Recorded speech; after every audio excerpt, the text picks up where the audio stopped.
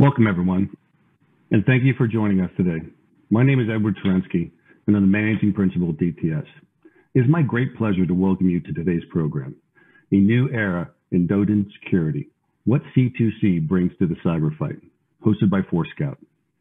Comply to Connect is a framework that restricts unauthorized device access, reduces known vulnerabilities, takes actions to detect, identify, characterize, report, deter anomalous behaviors, and maintains the secure configuration of the network and its information resources.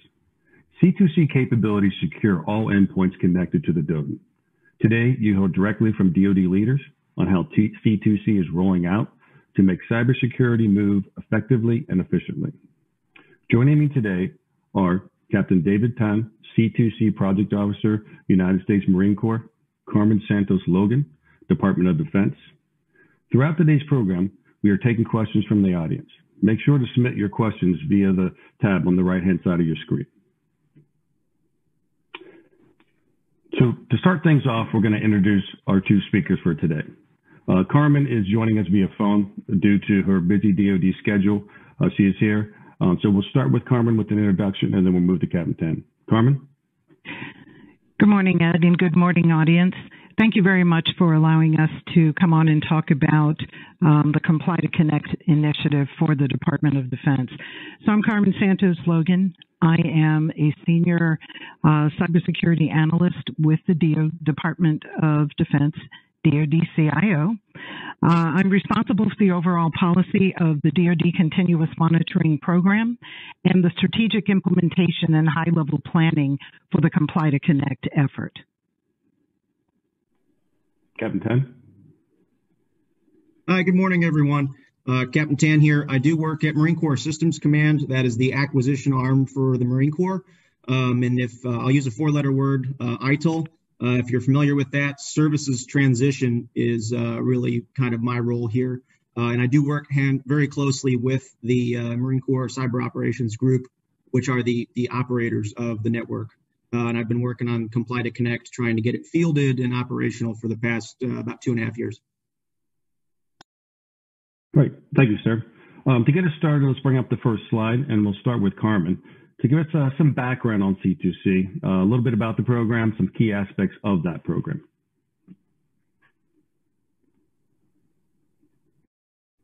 Carmen? Sorry. Yes, so if we could bring up the first slide, I believe that will serve as a good introduction for your audience today as to what is Comply to Connect overall.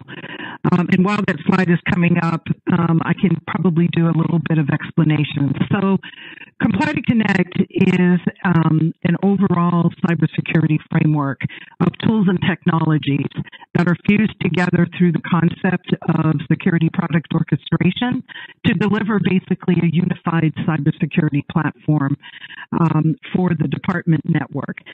C2C overall fits into the overall schema of zero trust in that it is providing the device management piece for the zero trust strategy for the overall department. C2C is a 5-year cybersecurity program, meaning that we are funded for certain aspects of the capability and be able to deliver that capability starting with last year's FY20 initiative. And we are funded out to 2024. And within the strategic implementation plan, there are numbers of expectations as we move the department through each of the steps or the functions of the C2C wheel. And overall, once all that activity is completed, our strategic tenets are basically to put into play as much of security automation that we can so that we can improve the overall posture of the department with respect to cyber hygiene. Some of the strategic tenets that we've used to communicate how C2C will work is that it is supposed to take on some of the more tedious cybersecurity routine type activities. Things like managing configuration of the different devices, being able to discover where all the devices are, and then eventually being able through security automation, automate basically the back-end processes to check that the device is in the proper location to ensure its security posture is acceptable enough, meaning that you are properly configured, those devices are properly configured and properly patched. And then with respect to being able to do continuous monitoring, to continually report the device security status. So I think in those very short terms, I've given you a high-level description of what Comply to Connect is for the Department of Defense. All right, Captain Tan, you're implementing this at the Marine Corps, and as Carmen stated, it's to help this wheel and this framework is set up more effective routine operations. It's to help you guys, zero vulnerability, Comply to Connect, zero trust. So can you talk a little bit about, how you guys are doing this along with the framework, and also what on the floor at the Marine Corps, how this is working? Absolutely. Happy to do that. We do have a couple different networks, and they are managed distinct from each other. I'm sure that's probably the case for a lot of the folks that are listening. You have different networks. I'll give the example of we have the Community Services Network that runs all of the commissaries and exchanges that are at the bases all around the world. We also have the Recruiting Command Network, which is entirely separate, uses different transport, different domain, different management. And then, of course, we actually have our Garrison Network and then the Classified Network. So there's a lot of different systems that we have to roll this out on. In each case, we've used a very similar kind of architecture, exactly as is recommended by Ms. Santos-Logan and by the DISA program office as well. So that's been very useful to have that sort of plan out there. But really, the wheel that they give you, you can really just apply that in a very small scale. What we've done in a couple places is just within a lab environment or just within a regional headquarters where most of the users are IT savvy, we're able to deploy the system and then start to kind of move around that wheel through the discovery phase, particularly, and then into interrogation and all of that, and sort of prove that vertical slice, show that we're not going to do any damage, not going to eat up the too much bandwidth or anything like that, and we can kind of prove it in these small scales and then expand. So that's kind of been the method we've used to roll it out. All right, thank you. Carmen, you'd mentioned it a bit from the funding perspective, but can you give me a little more information on the implementation timeline and what the DoD is expecting from that? So Comply to Connect is a 5-year funded program, started in FY20. With that, the funds are basically going to be, were given to DISA to deliver aspects of Comply to Connect as basically an enterprise. So in other words, DISA traditionally with all of our enterprise cybersecurity tools, they are basically responsible for the delivery of the licenses, the delivery of training, the delivery of some core enterprise integration services, and to also maintain the overall timeline, if you will, as to how people are successfully deploying. So there's an expectation of also having a help desk function to continually answer questions. So the funding, again, is enterprise provided. Within each of the components, each component will be responsible for looking at how they would deliver Comply to Connect in their own networked environment. And I believe for the planning of Comply to Connect to understand what their switching fabric looks like, because what we're trying to do is to make sure that from a compatibility and interoperability standpoint, we have the right components, have made investments not only in the right infrastructure and the switching, but they've also have the latest and greatest. If we have something that is probably 10 years old, probably won't do well in a Comply to Connect environment. So we've cautioned and provided components opportunities to do self-assessment as part of their planning for the delivery of Comply to Connect. and fully understand which parts and pieces of their network might have to be upgraded. So they will bear that cost with respect to executing that self-assessment, and then begin to interface with DISA on basically the acquisition or the delivery of the licenses to the components. And then DISA will also assist as part of their help desk function and integration services, begin to help components understand what they have to do from basically an implementation or deployment and implementation. Thank you. So, Captain Tom, with the implementation question still proceeding, I assume you guys have done a self-assessment and you're moving forward. Can you talk a little bit about what the Marine Corps specifically is looking to accomplish in a timeline, if you can? Definitely. I will say we are a little ahead. We had a couple key leaders well before I was involved with this project at all that really saw the need for this and also saw it as a way to meet other requirements. C2C does fulfill 802.1x, your access switch, your port security requirements, as well as a lot of other things that it can do.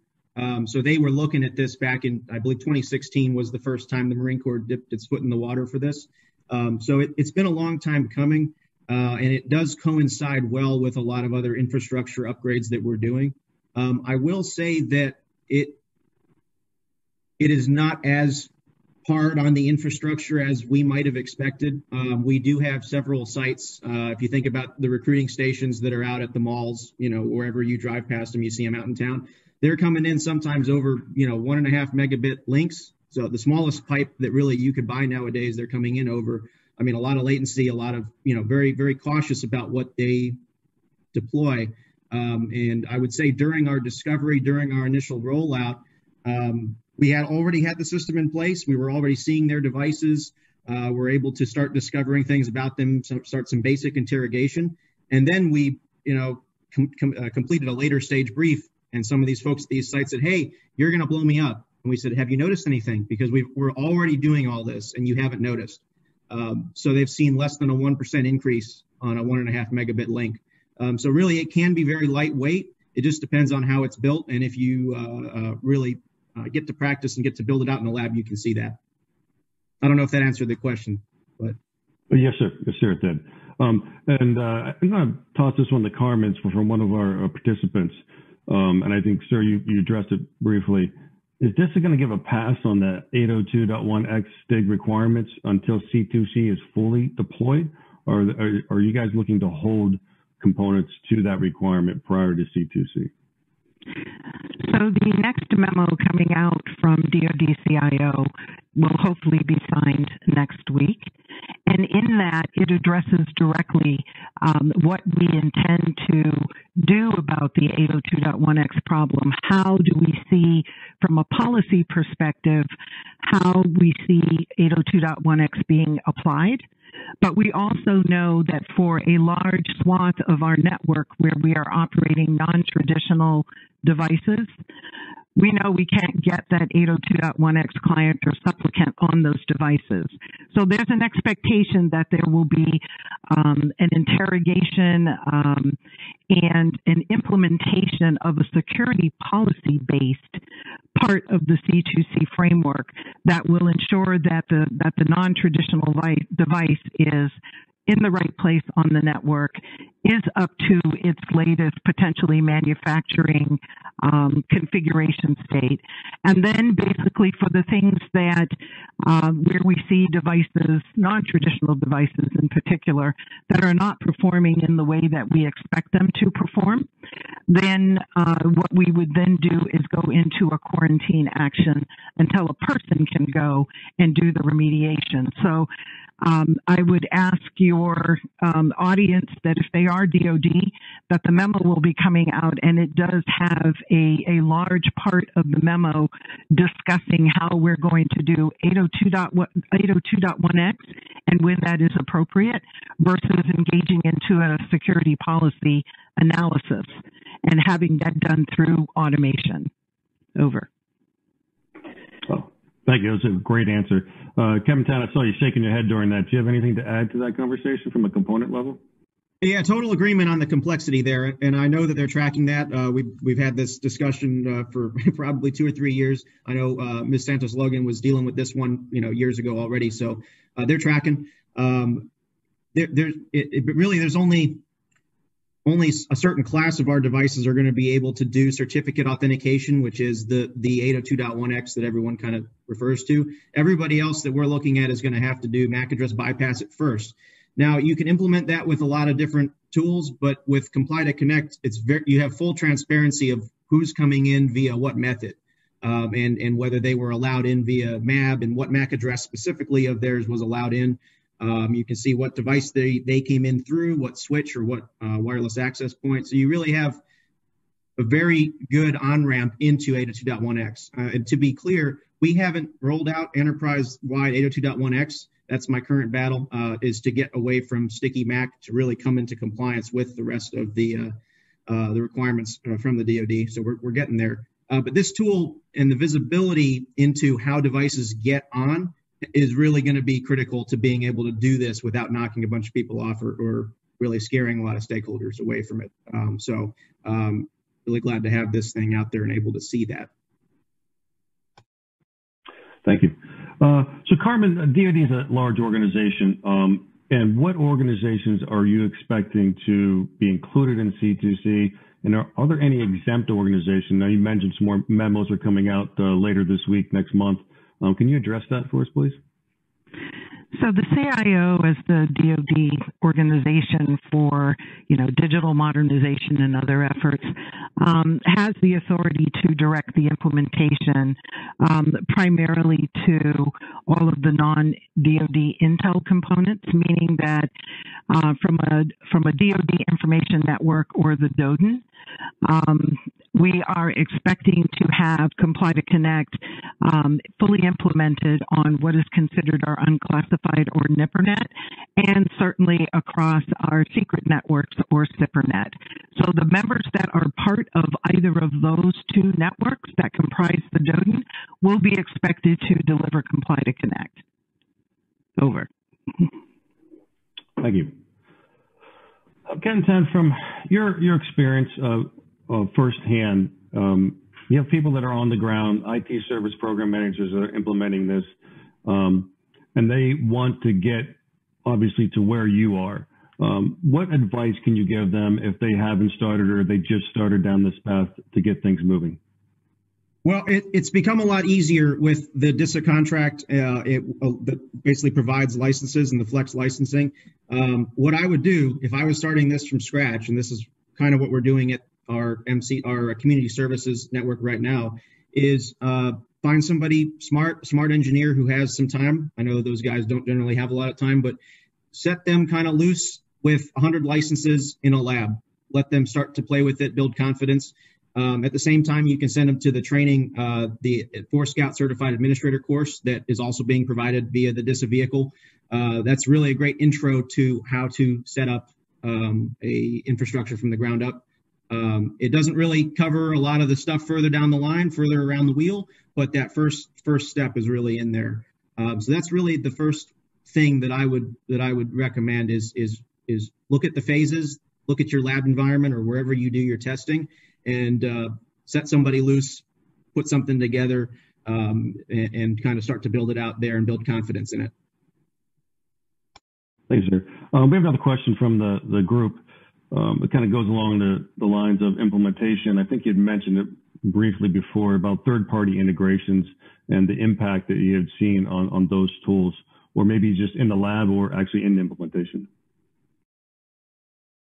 Right. Well, the third-party integrations are definitely where you really make your money in the long term. Initially, just the discovery itself that this provides through talking to the switches and routers, and if you can collect traffic doing that, you can really build a picture that people haven't seen before. And whenever I kind of show that picture, people are like, I want that right now. But really the long term for this is that third-party tool integration. We have a couple of these in place now. They're not, I wouldn't say fully built out. And again, we're at year 2 and we're still kind of building our confidence in these, because we do have established ways that we patch and that we vulnerability scan. All of that stuff already has established methods and reporting cadences. So we kind of need to fit in where we can to start to build out the automation. So really, again, coming up with some very limited individual use cases that we can safely do, and then working through the deployment there. I'll name a couple tools: SCCM for your obviously your Microsoft patch management, ACAS, the Tenable product we report all of our numbers to DOD, HPSS, the McAfee product for antivirus. We have Windows Defender in part, so that integration's there as well. Any of your SIM sort of tools that receive the common event format files, you can dump it into there. We're doing a little bit of that. And we've experimented with some other things, mobile device managers for phones and things like that. I can get into that. I don't want to take up too much time, but definitely the capability is there. If it's not a built-in plugin that comes with Forescout, and there's a pretty decent list. I think most of the common enterprise tools are in there, but if it's not, you will have to build out something a bit more specific and tailored. There's a lot of different API methods that Forescout can support and use, so that's always an option as well. And again, for a smart engineer, I don't think it's that hard for them to put it together. Thank you, sir. Coming back to you, you've touched on it several times, but really, if you could dig into the current funding that the DOD has, and it was a contract with DISA, what you're expecting for future years, and once again reiterate what the services or components are responsible for and what maybe they can get from DOD. So with respect to the licensing agreement that we have in place, it is the licenses, the latest capabilities and licensing from, in this case, for this conversation today, it'll be through the Forescout. The other parts and pieces are definitely the training, help desk, and integration. So with respect, so there's funding, because as I said, there's been enterprise provided funding for DISA to at least do the programmatic management of basically the Comply to Connect, as I consider it, as a service for the department for the next 5 years. Within that period of time, there will likely be a review, probably in leading up to 2024, whether we continue with Comply to Connect as the emerging framework as part of the Zero Trust effort, whether the tools and technologies that we currently have in our arsenal today from both enterprise-owned and, of course, what the components have made their investments in, whether the framework still makes sense, because obviously technology changes, threats change, methodologies change. But overall, the anticipation is that this is a joint relationship between what is provided by the enterprise and basically what investments the components need to make based on their roadmap. But what we've tried to do is offset the burden of components having to go out and buy their own sort of network-based type tools and activities to help them say, look, we're providing this as an enterprise capability, and for all we know, it may end up being an enterprise service.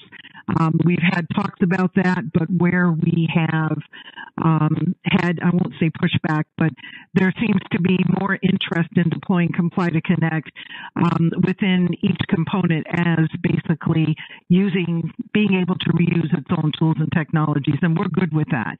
As long as they can achieve basically the three core or four things for Comply to Connect in terms of continuous endpoint discovery and be able to publish information about those endpoints, being able to either through the Forescout product use some of the orchestration and the APIs that Forescout provides, or potentially looking at a third-party orchestrator as long as they can achieve the workflow automation necessary to basically reduce the time and increase agility to be able to respond to cyber vulnerabilities. And as long long as they can provide the stream of continuous monitoring and continuous reporting. We see this as kind of a joint relationship between what's being offered in the enterprise and basically how the component interfaces with the capabilities that are being provided by the enterprise. Over. Thank you. With that said, there seems to be a pretty robust tool set out there for you guys to provide, but that's the technology side of the house. Captain Tan, can you address the training of individuals? You have people coming in, coming out, PCS, deployments, and people are a huge component of the success of this program. Can you talk about how the Marine Corps is handling that side of the house? But definitely. So we have sent, we probably send 2 or 3 groups a year to the Forescout Certified Administrator course. So that's the 1 week industry certification. You have your test at the end. You get your plaque to put on your cubicle wall or whatever. That's great. And that is what we have put everybody through who is actually going to be working with like kind of the nuts and bolts, if you will, of the system, of doing the server onboarding, the management itself of the infrastructure for Comply to Connect. So whether it's those virtual machines, physical appliances, those people get to go to that course. However, we're working through kind of an abbreviated read-only kind of view course. Forescout's been really supportive in helping us develop basically a computer-based training course.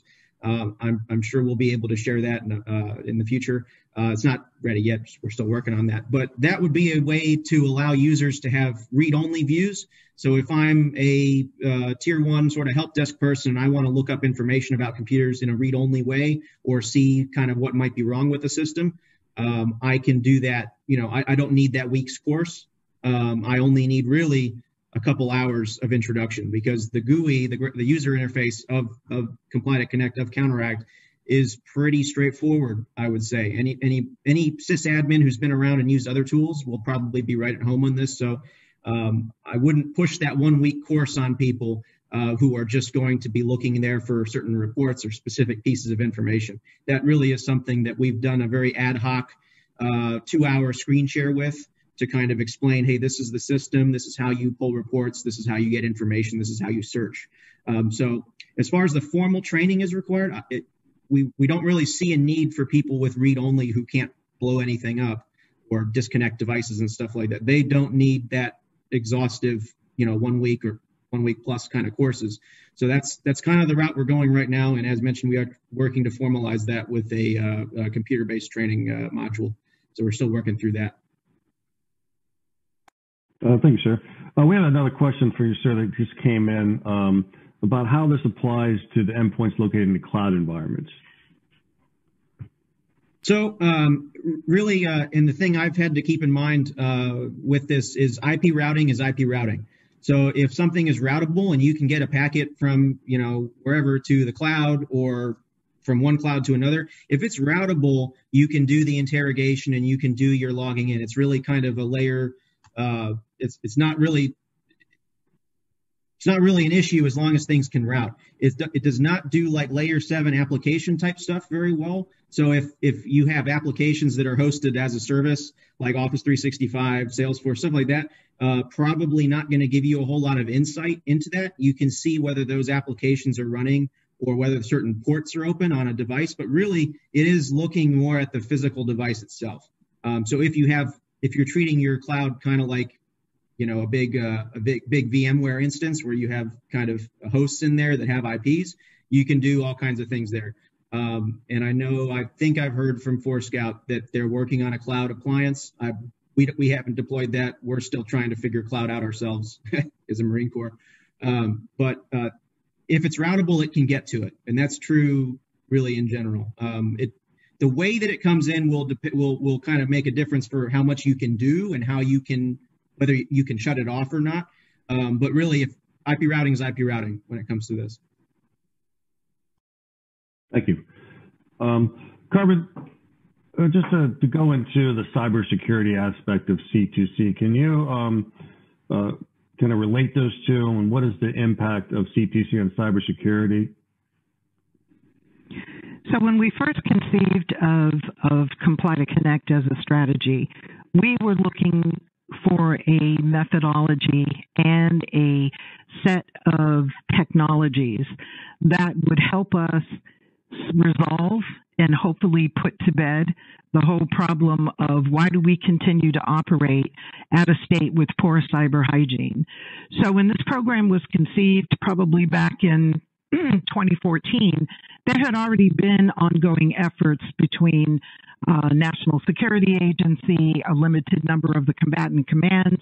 There were some of the services that were all testing out how do we bring automation to kind of buy down the problem of cybersecurity, and what improvements can we make with respect to managing the diversity of endpoints that are connected to the backbone. We also saw at the time that using basically the tools that are loaded on our endpoints can't see everything on the network. So we were operating as long as we had agents on endpoints, we were safely, we were in the belief that we had, a fairly decent managed environment. But then we have, all of the things that either operate as in the shadow, things that we don't know that we're connected to, basically the backbone of the network. And then, of course, there's the problem of trying to do defensive cyber operations in the fact that you can't defend what you can't see. So if you don't have an understanding of what's on that network, then you've got poor network visibility. And that has been one of the probably longest festering problems that we've had in the department. And as our seniors continue to ask us, where are all our endpoints? How many do we have? What do they look like? The whole notion of trying to get to an inventory from both a hardware and a software perspective was something that we could not deliver in response to basically those answers. But primarily we saw or see Comply to Connect as improving and automating some of the core foundational principles of cybersecurity, but there's also that whole aspect of reducing all of the opportunities and vectors that basically outsiders who don't really, who aren't interested in how well, we're able to defend. They want to find those holes in our defenses. And so being able to understand consistently what our network looks like, where those devices are connected, and basically the security posture of those devices go a very long way toward improving basically how we do cyber operations today. Over. Thank you. I knew this one was coming, so all of us lately have been looking at the SolarWinds attack and how it's changing our thought process around cyber and C2C. And Carmel, I'll start with you and what you can address. What are you guys looking at from that perspective? I mean, just in general, to make sure that we can try not to have this happen again. I know it's a cat and mouse game between the defend and the attack, and we're always trying to stay one step ahead. But if you could address that quickly, and then Captain Tan, I'll get your input. So I think the SolarWinds event is an example of the overall problem with respect to supply chain, right?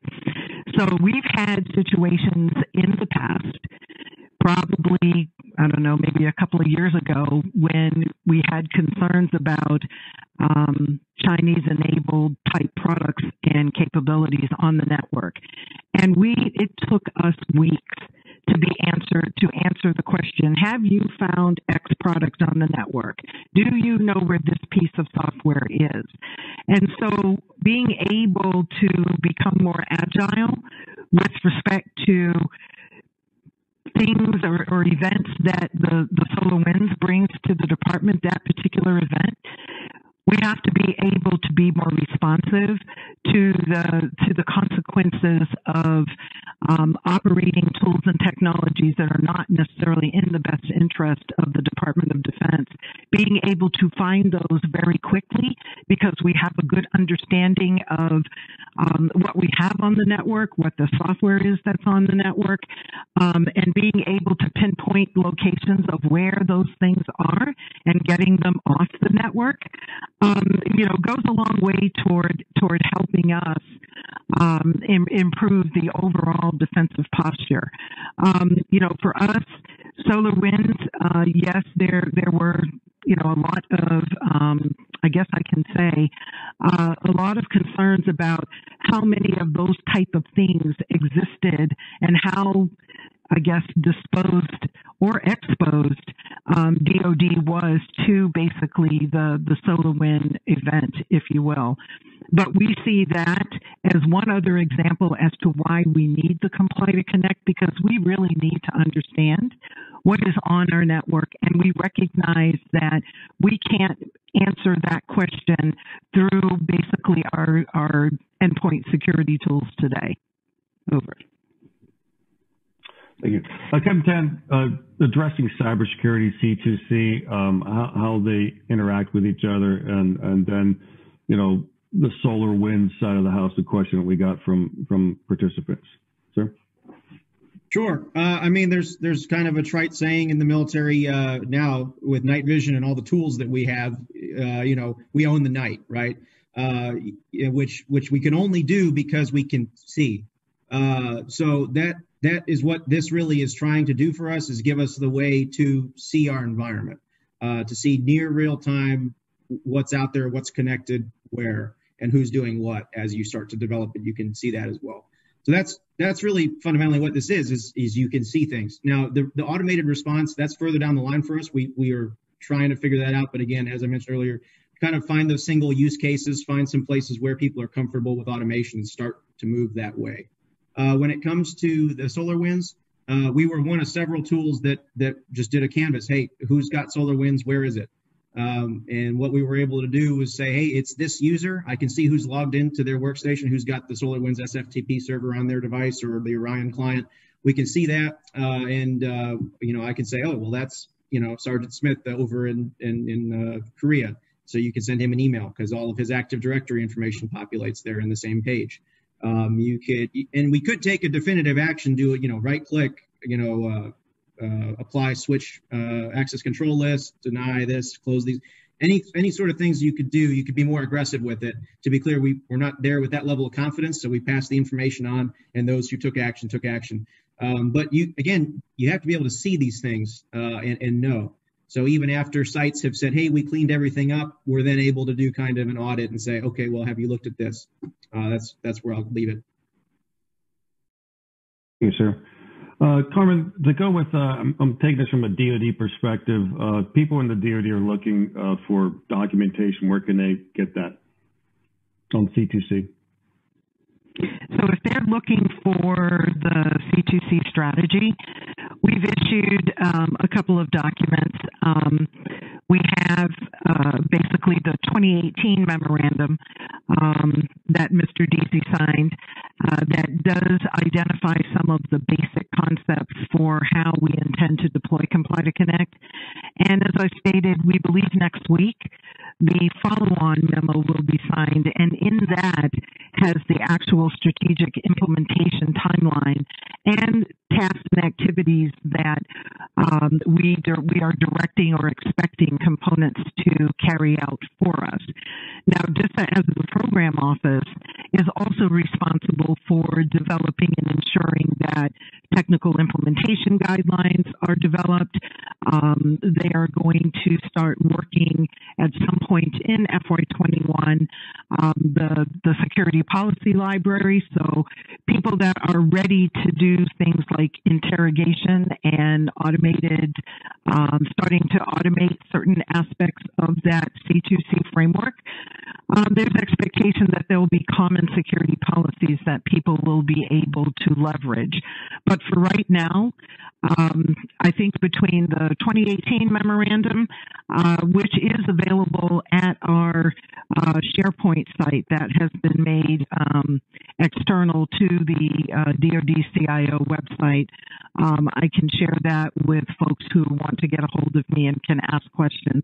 We also have a Comply to Connect Tiger team that meets every week, but now we have gotten to the place where we are meeting on a monthly basis, and that allows us now to have a community share and exchange of where people are, what good things people have done with their Comply to Connect implementations, and then allow for, document sharing, briefing sharing, a whole bunch of information sharing that occurs at that level.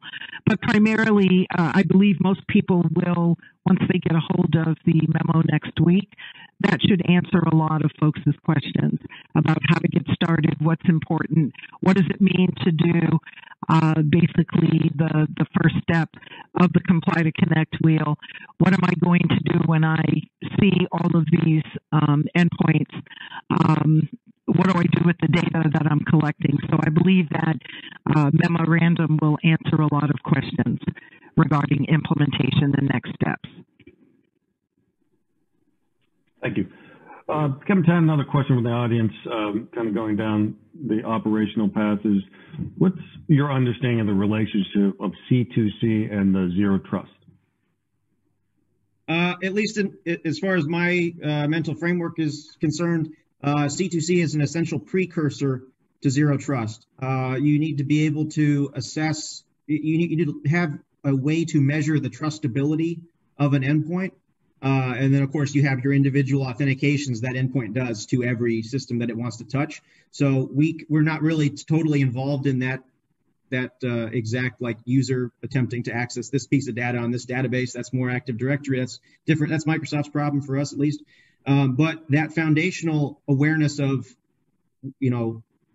trustability for that endpoint. What kind of endpoint is it? Does its MAC, have we seen that before? Does it have any weird ports open? Is there an odd username? Like anything like that, we can start to kind of build some foundational trustability. Does it have all the things it's supposed to have on it, right? There are certain registry entries we look for. Any sort of that basic trustability score, you have to establish that somewhere, and you have to have some kind of information to make a decision about whether you can trust something or not. And I don't think the right answer is just to say, oh, credentials look fine, let him in.